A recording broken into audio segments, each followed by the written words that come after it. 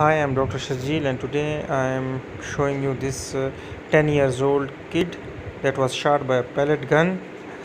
You can see in the center of the cornea there is a rounded opacity that is also shown in the inset, and the patient was in pain, watering, photophobia. He was unable to open the eye. So blunt trauma can cause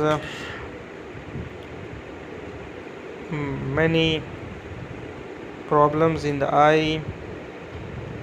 It can damage the cornea, cause corneal edema, it can raise the intraocular pressure, it can cause hyphema, iridodialysis, angle recession glaucoma, it can cause traumatic cataract, it can cause ectopia lentis, displace the lens anteriorly or posteriorly, it can cause retinal dialysis, it can cause vitreous hemorrhage, it can cause commotio retinae, retinal hemorrhages, retinal detachment, traumatic optic neuropathy. Here the pellet is shown. So try to refrain your kids from using pellet guns.